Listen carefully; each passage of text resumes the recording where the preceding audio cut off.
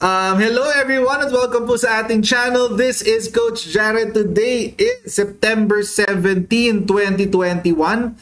So yun nga po, no, kung di niya pa po nagagawa, please click subscribe. May subscribe button tayo dyan sa baba. Also, pa-click na po yung notification bell. At pa-like and share po yung ating mga videos. Lalo na po yung mga replays. Napakalaking tulong po niya para tumagal tayo sa YouTube. At so sa mga tao po na nanonood ng replay, I apologize dahil ang daming transitions or bigla kayong makakakita ng StreamYard na logo dyan. Just so that, just to explain, the reason behind it is dahil nag-fail po yung ating Streamlabs. Kaya nagpalit po tayo ng platform. Tayo po ngayon na nasa StreamYard. At wala po akong paid plan sa StreamYard. Ang binabayaran ko po yung nasa Streamlabs. Kaya... Inis! Nakakainis. Woo! Thank you very much for your patience. Ayun na lang po ang masasabi ko. Thank you very much for your patience. I appreciate it. But before we go there, mga kaibigan, as usual, i-flex po natin si Wonderfully Made. Okay, si Wonderfully Made po ay isang online gift shop. Ito naman po ang kanyang Instagram account. Okay? At sa pamamagitan po ni Wonderfully Made ay pwede po kayong umorder ng mga ganitong klaseng mga pangregalo sa inyong mga minamahal sa buhay. Ayan. So meron po niyan. Ito po yan mga kaibigan, actually, mapakita ko sa inyo. Ito po yan. No? Ito yung laman. Ito yung patungan niya. Ayan. Pak! Pak! Ayan po yan. Okay? So pwede nyo po yung pangregalo yan. That's a moon lamp daw ang tawag dyan eh. Tapos actually kung meron po kayong corporate events mga kaibigan, pwede rin po. Ayan. Ito po ginawa yata ito pang souvenir. Okay? So pwede po kayong order ng mga ganyan. Pwede rin po ito mga pangregalo po sa inyong mga minamahal sa buhay. Ayan. So mga ganyan po, customize po yan. Pwede po kayong mamili, depende po sa gusto niyo ipamigay sa inyong mga minamahal sa buhay. Siya po ang bibili. Siya na po magsosource, bibili, magbabalot, magpapadala sa inyong mga pagbibigyan. Kaya mga kaibigan, kung gusto niyo po ng napakagandang pangregalo sa inyong mga asawa, girlfriend, boyfriend, kalandian, whatever, pwede niyo po kontakin si Wonderfully Made sa kanyang Facebook at Instagram account. At kung gusto niyo rin po umorder ng Yellow Free 2022 na t-shirt, pwede rin po yan kay Wonderfully Made. Okay? So, ayan po mga kaibigan ng ating, finlex ko lang ang ating business partner kasi napaka-loyal sa atin na business partner na yan. Okay. Tuloy po tayo ngayon sa ating second topic. Second topic na po mga kaibigan. Eto na. Kanina, maraming update kanina actually. Una, si Pisot, Team Pisot. Wala si Team Pisot. Si Team Pisot, mga kaibigan, ay nagpunta po ng Cebu kanina. Nagpunta po sila ng Cebu. Ayan, no? Ping Lacson visits Cebu, meets with Governor Gwen Garcia. Yan sila, oh. Si Pisot. Nagpunta po sila ngayon ng Cebu para, hindi ko alam kung kausapin or bumisita or baka nag-ano lang sila, courtesy call.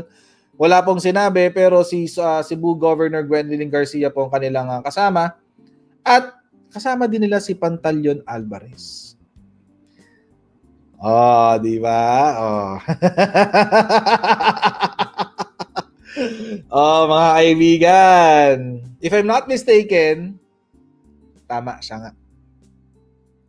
Diba, dati siyang House Speaker bago siya matanggal because of GMA. Ngayon, dating friend, ngayon ganyan na. Kumampi kay Pisot. But anyway, so yan. So mukhang nag-iikot na, no? Nag-iikot na si Ping Lacson. Nag-iikot na ang lolo nyo. Pero mga kaibigan, may natuklasan ako. Juicy. Hindi tungkol sa election. Pero tungkol sa history ni Ping Lacson. Intayin nyo next week.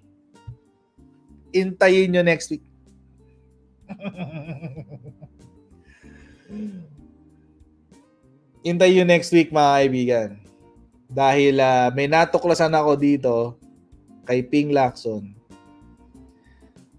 na ako nagulat ako kasi hindi ko ina-expect na may ganun siyang history. Pero babalita ako sa inyo next week. Basta, next week.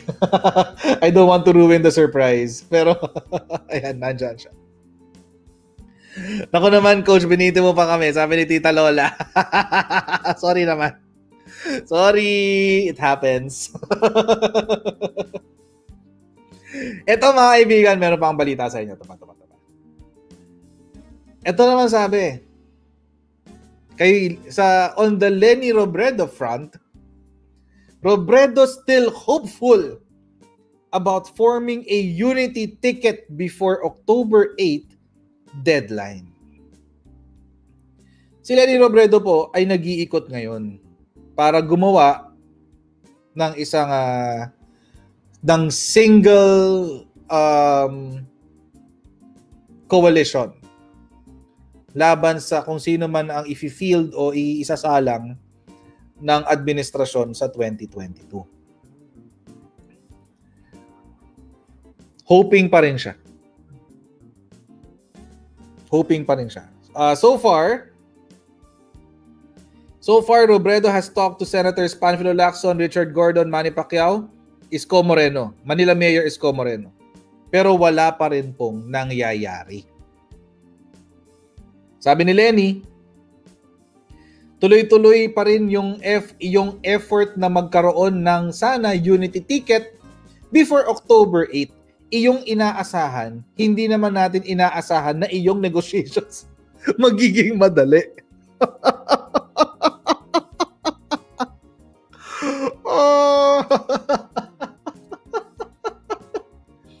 Ulitin natin. Iyong inaasahan, hindi naman natin inaasahan na iyong negotiations magiging madali.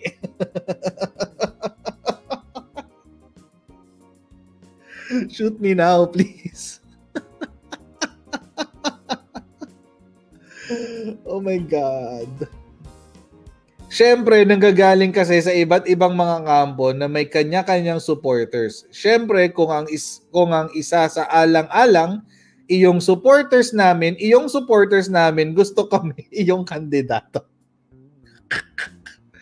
So maraming mga gusot na inaasikaso pero hindi ako nawawala ng pag-asa. Ang labo talaga magsalita nitong Leni Robredo na to. Sobra. Si Leni Robredo yung tipo ng tao na kapag nagtagalog siya, kailangan ng translator. Ang hirap. Wait. Sabi ni Uma, please translate. Challenge accepted. Nanggagaling kasi daw sa iba't ibang kampo yung mga supporters. So, syempre, kailangan daw nilang intindihin yung mga kinakausap niya, kailangan daw nilang intindihin yung kanilang mga supporters. So, kailangan muna daw nilang asikasuhin yung gusot na yon, pero hindi pa rin daw sila nawawala ng pag-asa. Ibig pong sabihin, halimbawa, meron pong mga tao na ang gusto si Isko Moreno magpangulo, may mga tao na si Manny Pacquiao ang gustong magpangulo, may mga tao naman na gusto si ganito, si ganyan na magpangulo. So, kailangan daw munang ayusin yung gusot na yun. Grabe, ang hirap intindihin talaga itong alin na to. Maraming salamat po sa 2058 na nandito ngayon. Salamat po sa pagtitiis. Anyway, thank you very much po. Tuloy pa po natin, meron pa po isang balita. Actually, si Leni Robredo ngayon ang headline, karamihan ng articles ng Inquirer. Ito pa. Kinumpirma din niya kanina na merong plano na mag-uusap silang tatlo ni Isko at ni Manny Pacquiao. Sabi niya, ito ulit, translation powers activate. Mayroong plano pero hindi pa siya natutuloy. Pero ako kasi, ayaw ko rin na parang i-preempt. Ayokong i-preempt iyong detalye ng mga pinagmimitingan kasi ayaw ko rin na iyon pa tuloy iyong maging dahilan para hindi matuloy iyong mga usapan.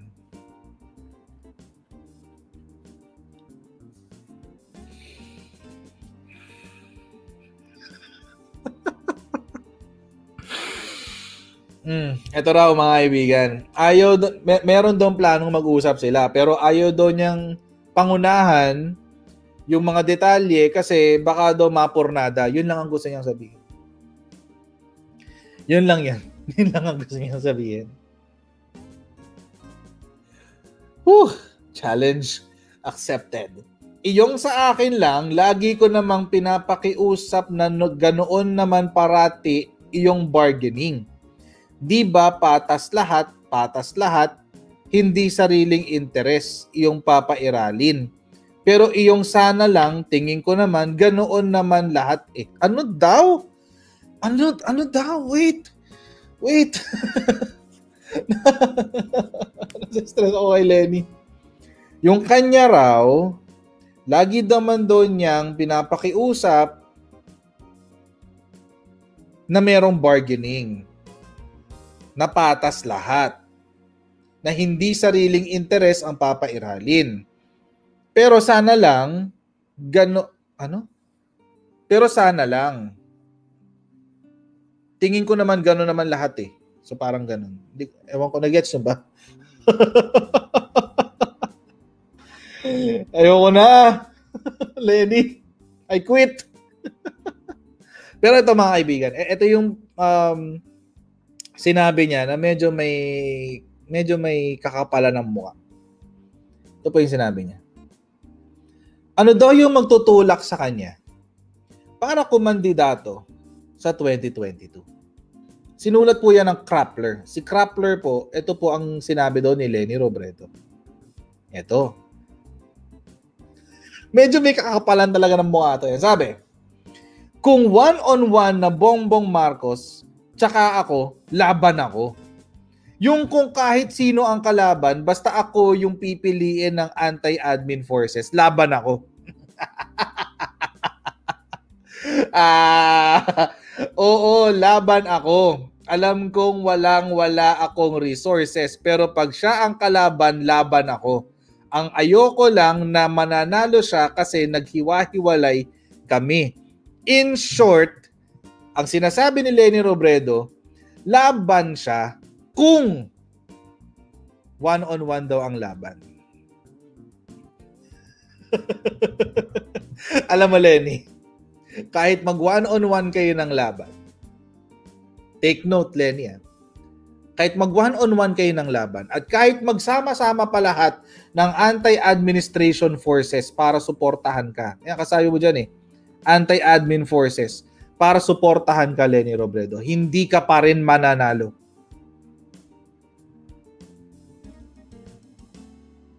Hindi ka pa rin mananalo. Mananalo ka lang kapag mandadaya ka ulit.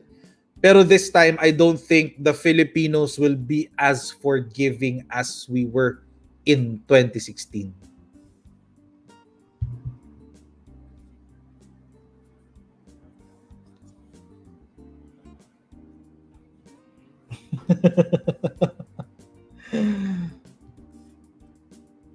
At mga kaibigan, kung one-on-one ang laban, palagay nyo ba makakahabol to si Leni Robredo?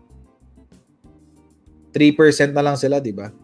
Sanvin, jinx yata ako. First time ko nanood ng live pero sa barko lagi namin watch doon. Mga replays mo kapag tumatabi kami. Mandatory 10-day quarantine ako ngayon. Uy, thank you very much, Sanvin, sa inyong pagsubaybay. No? Maraming salamat din sa iyo, super chat. God bless you po. At si Amy Ark, sabi, hahaha, sakit sa ulo, buti na lang andyan ka para mag-translate, sabi ni Amy Ark.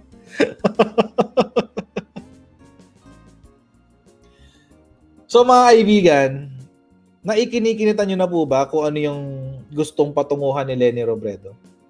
Lalaban siya kung lahat ng supporters ni Isko, lahat ng supporters ni Manny, lahat ng supporters ni Lacson, at lahat ng supporters ng LP. Hakot niya. Pero mga kaibigan, ilan na lang yun? Mga kaibigan, balikan nga natin yung yung LP Commission na survey. So far, hindi pa rin naman laki ng kontra hanggang ngayon eh. So, for now, I'll treat this as an official survey ng LP. Kasi hanggang ngayon, hindi sila nagko-comment tungkol dito. Tingnan nyo naman, mga kaibigan. Maski sa sariling survey ng LP, ayan LP Quick Poll. Ayan, LP Quick Poll. Maski po sa sariling survey ng LP, hindi siya nakarank. Kung sa mga nag-ML dyan, hindi siya makarank. Ayan o. Pang-5 siya as of September 7. Pang-5 siya. So, hindi ko alam kung saan siya humuhugot ng lakas ng loob.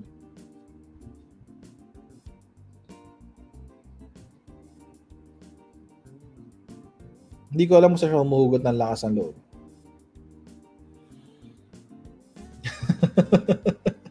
Savage Lodi. Alam niyo sa mga hindi ko alam kung may mga nagmo-Mobile Legends dito sa natin. Sa live natin. Pero alam niyo kung sa Mobile Legends, tapos kasama niyo si Lenny Robredo sa team, siya yung cancer. Siya yung cancer, mga kaibigan. Kung titingnan natin to. Ay, nako. Ewan ko ba? Saan humuhugot ng lakas? Pero mga kaibigan, ito yung kinakakaba ko dyan. Kung lumalakas ang loob ni Lenny Robredo, anong nangyayari sa background? Sabi ni Strider K18. Ay, nawala. Wait lang, babalikan ko yan. Buti na lang may taga-decipher parang hieroglyphics eh.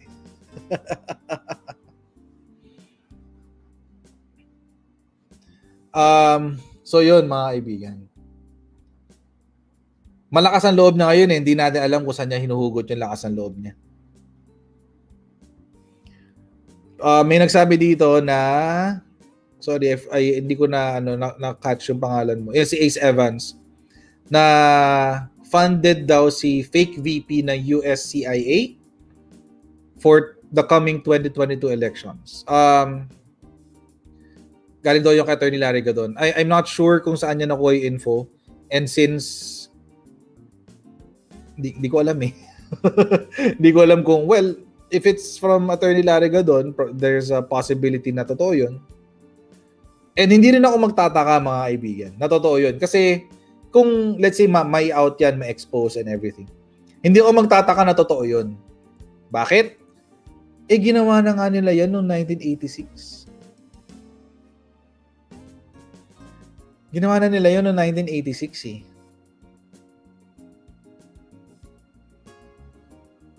What will prevent them from doing it now? Imagine, mga kaibigan, si ICC biglang naglabas na iimbestigahan doon ang Pilipinas. Kung kailan pa start na tayo ng elections, di nyo ba napapansin yung timing? Masyadong convenient para sa mga dilawan.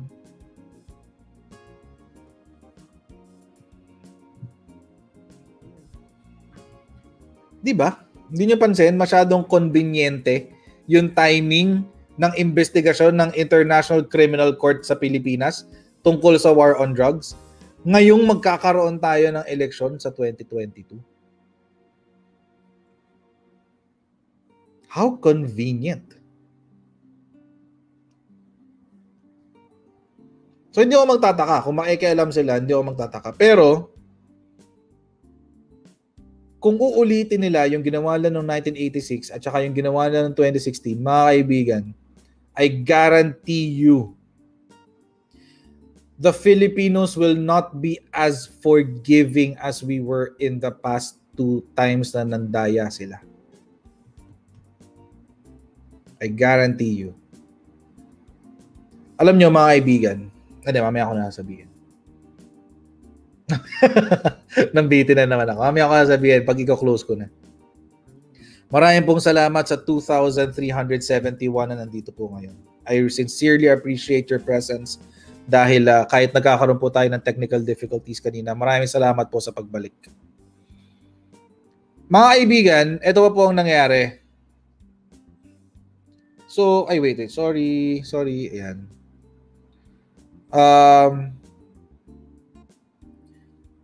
May update po tayo dito, no? Kasi hindi pa rin po na tinatantanan tong vlog ni Toni. Tsaka ni BBM. Hindi pa rin na tinatantanan yan. Hindi pa rin tinatantanan yan ng mga dilawan. Pero mga kaibigan, kanina, pinagtanggol na ni BBM si Toni Gonzaga. And by the way, take a look at this. 3.5 million views. Ilang araw pa lang. September 13 in-upload. 5 araw pa lang mga kaibigan. 3.5 million views. Inggit naman ako. Medyo nainggit ako ng slight. Number 2 sa trending mga kaibigan. Ang galing. Number 2 sa trending sa Pilipinas. Number 2. At dahil nabatikos dyan si Toni Gonzaga, kanina in-interview si BBM ni Erwin Tulfo. At sa ano na yan ni Erwin Tulfo, mga kaibigan, makikita nyo yung response ni BBM sa nangyayari kay Toni Gonzaga. Dating Senador Bongbong Marcos, sir, magandang umaga po sa inyo. Magandang umaga, parang Erwin, at magandang umaga sa lahat ng nanonood at nakikinig sa atin. Maraming magandang umaga po sa inyo lahat. Bago pa tayo mag-start, Erwin, congratulations na din nakita ko yung report nila. Dami ito talaga natutulungan. Kawawa naman ito mga naulila. Yung mga single mom talagang walang ang lupit talaga nitong COVID nito. Buti naman kahit pa paano nakakatulong. Well done. Congratulations. Malaking bagay sa kanila. Nakakalaking bagay. Alright, sir. Napansin ko itong views natin. Hindi mo mababa. Nasa 1.5, 1.4. Wow. Inaantay kayo kanina po. Usually, pag ganitong oras na, ay yung mga viewers natin nag-aalisan na nakikinig ng programa. I know, right? Alam mo naman, sir. Alam mo yung feeling. Sabi ko sa inyo kagabi, may pabungan ko ng tanong-agad sa inyo. Ano ang reaction ninyo doon sa interview ni Toni Gonzaga sa inyo na bigla na lamang ika nga. Well, alam naman ho natin kung sinong grupo yun. Isang grupo lang naman yung nagagalit, nagwawala, talagang matagal nang galit sa pamilya ho ninyo. So, ano reaction ninyo, sir? Naawa ka kay Toni or napag-isip-isip, di ba, have I said something wrong? Nagalit itong mga ito or naisip niyo na, kasi mag-i-eleksyon na, kasi sabi ko, tatakbo ako sa national position. Anong naglalaro sa isipan mo habang binabati ko si Ms. Toni, pati nyo, nadamay ulit ang pamilya ninyo, Sir Bobo? Well, lahat yan. Siyempre, lahat yan naisip ko sa request ko. Dahil mainit na yung kampanya, mainit na yung papasok tayo sa halalan, kasama na rin yan. Pero nagulat ako, bakit naman nataaki si Toni? At wala naman, ginagawa lang niya yung trabaho niya. She's a vlogger, she's nag-ano lang naman siya, nag-interview. Lahat naman ini-interview niya, wala naman siyang pinipili. Tignan mo yung mga ini-interview niya, iba-iba. Bakit sa akin lang may reaction na ganyan? At kung nagagalit kayo sa akin, okay lang, magalit kayo sa akin. Pero wala naman kasalanan si Toni. Pero ang siguro, the silver lining, dito sa nangyari sa kanya, kung hindi naman, kakunti lang naman, wala naman nag-agree sa kanila. Nung kinakancel siya, ang likes ng kanyang FB Live ay 10,000 pala. Nung inumpisahan siya ika-cancel, dumami, naging 200 plus thousand. Kaya nakita natin na talagang suportado siya si Toni sa kanyang ginagawa. Pati yung subscriber niya dumami ng 100,000 dahil dyan sa gulong na dinala kay Toni Gonzaga. So hindi siguro talaga very partisan sila, talagang kahit na anong sabihin. May grupo naman ganyan hindi pa kahit anong sabihin ng macros. Kahit anong sabihin, dahil sinabi the sky is blue o umulan kahapon, napabatikusin nila yan kasi masama ko sa nagsabi. Yung iba dyan, yan ang trabaho nila. We have to kasama yan. Pero bakit na naman inaano si Toni Gonzaga? She's a blogger, she's not a journalist. Although, I have to say, she does a better job than some of the journalists. Correct.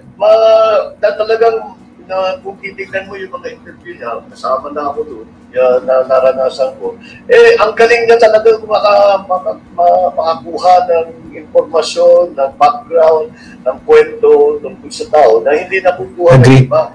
Naiyak ako sa interview ko, hindi naman ako iyakin. Pero magaling talaga siya kasi ang sarap kausap and kaya successful siya. Kaya sana naman kung ang problema ko talaga dun sa mga nagka-cancel, hindi kina-cancel. Ano ibig sabihin? Yung cancel culture.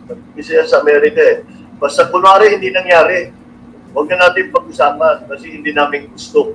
So yung cancel culture na yan, bakit anong yan? Para pikit mata na lang na basta hindi nangyari, huwag na natin wala na tayo basta hindi na natin papansinin. Kunwari meron yan yung iba yung mga dati, yung mga emperor, yung gusto nilang kalimutan lahat yung nakalipas, tinatanggal yung picture, winawala yung mga dokumento, nasusunog ng libro, mga tinayo, lahat ng ganun. Yung mga kanilang gusto gawin, hindi talaga wala namang ibig sabihin yung mga ganung klase.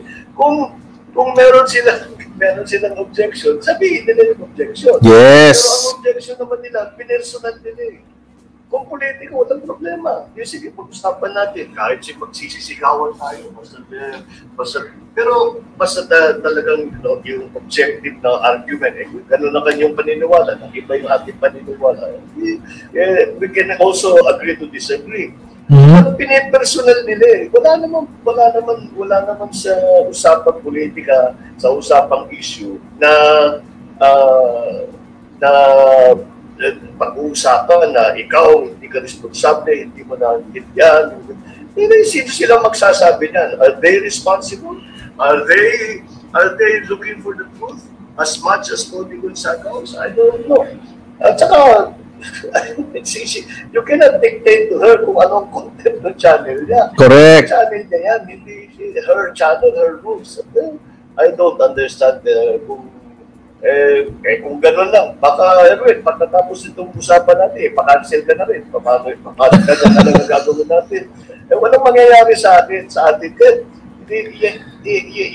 Yun ang naging meron at quote sa akin, nasabi ko. Sinabi, do not let your hate overwhelm your humanity. And this is a perfect example. Na hate. You're peddling hate. What is the use of peddling hate? Where do we get with peddling hate? Ang habol nga natin ay magkaisa. Ang habol magtulungan tayong lahat ay nasa gitna tayo ng crisis. Hindi po kasi kayo nagustuhan na breeding yung mga Anteneo, pati yung mga isang victims of martial law. Parang you're changing, Toni Gonzaga is parang helping you change history. Because nakatak daw, your father was like this, your father was bad, tapos ikaw sa isang interview, you are painting a different picture like na former President Marcos is a good guy. Hindi yan na rin nagustuhan, sir. Di wag yung panoorin. Simple lang naman Yung sinasabi ko, panoorin. But hindi ako nagsisinungaling Wala naman akong sinabi na kasinungalingan masasabi pa nila yon? Marami silang sinasabi. Alam ko kasinungalingan. Ako, wala akong sinasabi na kasinungaling na. It is, kung yan ang experience ko, yun ang naging experience ko. Huwag silang magsasabi sa akin kung ano experience ko sa tatay ko. Siguro sobra naman yun. Hindi ba? Oh, that's my experience with my father, that nobody can, not even yung kapatid ko, not even my mother, can tell me that that's not your experience. That is my experience with my father. At sinabi ko. At yun ang katotohanan. And I think that people that were close to him will attest that yung sa character niya, ganun talaga. But again, I mean, this is the peddling of hate. Yung sinasabi, let's hate them, let's hate them, let's hate them. Anong makukuha natin yan? Ano makukuha natin yan? Sabihin mo na lang, mali lahat ng kanilang ginawa. Huwag na isusunod yan. Yun, kayo, pwede pang pag-usapan yan. O kung talagang ayaw, correct. Wala tayong magagawa. Agree. Alam mo, sa larangang politika, walang nananong eleksyon ng 100%. Talagang bumabatikos, meron pumapunta. So, sanay tayo dyan. Pero on the basis of policy, on the basis of ideology, yan, pwedeng pag-usapan yan. O yung na-personal na, yun na nga, masyado naman silang sasabi na, hindi mo pwedeng sabihin yan. Bakit hindi? Wala ba akong karapatan na magsalita at ibalita o ikwento yung nangyari sa akin? At sila magsasabi, mali yung sinasabi ko. Paano nyo malalaman na mali? Hindi nyo alam ang buhay ko. Hindi nyo halos, hindi nyo alam. Bakit kung ano-ano mga dinalabas nila? You know, that's why it does not gain any traction, because people now are looking for help from other people. They want to people, but ang habol natin ngayon ay pagkaisahin nga ang buong bansa para harapin ang problema, yung pandemya, yung ekonomiya, yung mga nagkakasakit, etc. Kailangan naman talaga tayo ng tulungan. Imbis na paghiwa-hiwalay tayo na sinasabi, hindi natin kakampihan, huwag natin kasama yan, huwag mong kinakausap yan, sinungaling yan. At sa personal na pupunta eh. O sige, sabihin ninyo na pangit ako, di pangit ako, anong pangit ako? Pero hindi na magkasama sa usapan. I have a last question. My last question on this matter. So, nakikita mo na ba na ito ang mangyayari pag nagdeklara? Hindi ko pa nga nagdeklara. Wala pa yung mga pangalan mo sa listahan. Sinabi mo pa lang na you're running for national office. Paano pag sinabi mo tatakbo ang Pangulo, are you ready na uulanin ka ng mas matindi pa? Buong pati na naman, babaling ka naman sa tapet, etc., at kung ano-ano mga edukasyon nyo, everything about your family. Are you ready for that? Of course, we've been listening to this for 35 plus years. Grabe, tagal. Answered all of these questions. I think the same thing will come out again. We will answer it again. Pero yes, of course, kasama, lalo na pagka-eleksyon, kampanya, talagang aasahan namin na may papatikos yan. At saka makapupunta na sa personal na usapan. Kahit na gusto pag-usapan, form of government, ang social justice, natin sa mga nangangailangan, the structure of government, the bureaucracy, yan ang mga kailangan, the efficiency of our bureaucracy, etc., yeah, corruption now that we are talking about, all of these issues, those are the issues that are important to people. Not that we don't like you. If you don't like me, then you don't like me. But give the people a good reason why they should not follow, or they should not be led by. Don't say kasi hindi namin siya gusto. And for no real good reason. Wala lang, hindi ka namin gusto, parang ganun. Hate is not a constructive emotion. Walang pupuntahan yan. Walang pupuntahan maganda yan. Pag diyan ka nagsimula sa sinasabing basta we have to oppose these people because we do not like them. Whatever they do, kahit anong gawin nila, kahit anong sabihin na, basta ayaw namin sa kanila. Now, they claim to be defenders of free speech. Why can Toni Gonzaga not do what she wants? Why can I not say what I want? Why do they cancel culture? Why do they adopt cancel culture? When they claim that free speech is important. Yes. This is a perfect example of free speech. They're allowed to say what they want. Everybody else is allowed to say what they want as well. As long as it's true. Sir, sa huling katanungan na lang, and we're running out of time very quickly. Kung tatawagin ng pagkakataon o ng mga kababayan natin na will clamor for your running as to higher office bilang Pangulo, are you ready, sir? Sakasakali? I believe so. I believe that Yun! Hinihintay natin. Marami na rin ako naranasan. Dumaan ako sa local government, naging vice governor ako, naging governor, congressman din ako. Nag-senador na rin ako, matagal na rin ang exposure ko sa politika. Wala pa ako sa elective office, na-expose na kami sa politika. Kaya siguro kahit pa paano, may pagkaunawa na doon sa mga issue na hinaharap ko. At bukod pa doon, paano patakbuhin ang civil service, ang government bureaucracy, ang iba't ibang ahensya. Napaka-importante yan kasi hindi sapat na meron kang magandang idea. Kailangan i-implement mo. Correct. Mga genius dyan, marami silang Tama. naisip, pero hindi sila marunong Implement. Malaking bagay yun. Hindi po yun dapat. Yung paikutin yung bureaucracy. Kaya ko naman yung ganung klaseng trabaho. Kaya kung sakali man at tuloy-tuloy ang magiging suporta at tuwala sa ating ng taong bayan, palagay ko hindi naman mabibigo ang kanilang inaasahang trabaho at serbisyo na dadalhin ko sa ating magiging trabaho. May mga sumisigaw kasi, sir, na Bongbong Duterte, hindi nga alam kung Bongbong Sara ba yun o Bongbong Sara. Makarating naman siguro sa Ay, siyempre, pinagbabasda namin lahat, nakapatay namin sa lahat ng mga development na yan. At ang maganda dyan, yung lumalabas sa spekulasyon dyan, sa mga radyo, sa TV, sa mga pahayagan, nakakausap ko naman yung mga pinag-uusapan. Kung sasabihin, totoo ba yan? Ano ba talagang plano? Ano ba talagang iniisip ninyo?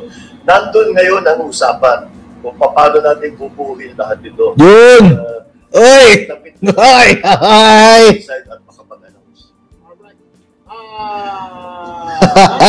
Bongbong, sir, maraming salamat po for your time with us. Thank you very much, Erwin. Maraming salamat at nabigyan ako ng pagkakataon. And once again, congratulations sa ginagawa ng ACCIS at saka nito. At talagang yan ang kailangan natin ngayon. Well done, keep up the good work. Maraming salamat. Magandang umaga po sa inyo lahat. Yun! Nakakuha rin tayo ng konting sign. Nagkakausap na raw kung pwedeng mangyari yun. Yan na.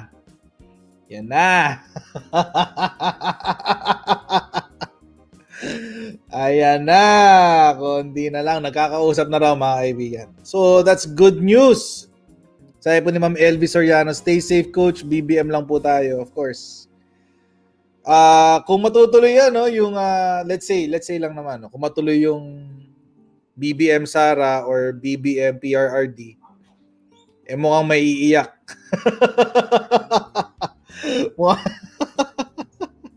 Mukhang maiiyak, mga kaibigan. Pero bahala na. Tingnan natin. Ay, nako, nakaka-excite naman. Nakaka-excite yung October 8, mga kaibigan. Totoo lang.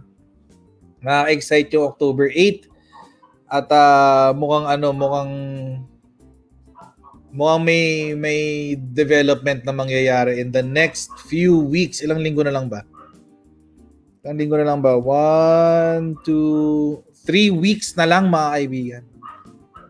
3 weeks na lang filing na ng Certificate of Candidacy. Actually 2 weeks kasi yung 3rd week is the filing itself. So, ilang linggo na lang yan. Malapit-lapit na. Sana Sana yung dream team natin, yung marriage made in heaven, yun yung mangyari, di ba? Sana. Let's see kung yun nga ang mangyayari. Naka-excite naman yun. Parang na-excite ako dun sinabi ni BBM na yun. Anyway, so mga kaibigan, hanggang dyan na lang po muna tayo sa ating live today. I'm very, very, very thankful po sa 2,300 na nanood po ng ating live ngayon. At kahit po we experienced a lot of technical difficulties, nandito pa rin po kayo nanood po sa ating live. So mga kaibigan, maraming pong masalamat muli sa panonood po ng ating live. Kahit na po nagkaroon tayo ng maraming technical difficulties, I pray and I hope that you enjoy your weekend. Don't forget to like, share, and subscribe. And I'll see you all on Monday, 11:15 p.m. on our next Coach Jarret Live. Right. Bye everyone. See you all on Monday.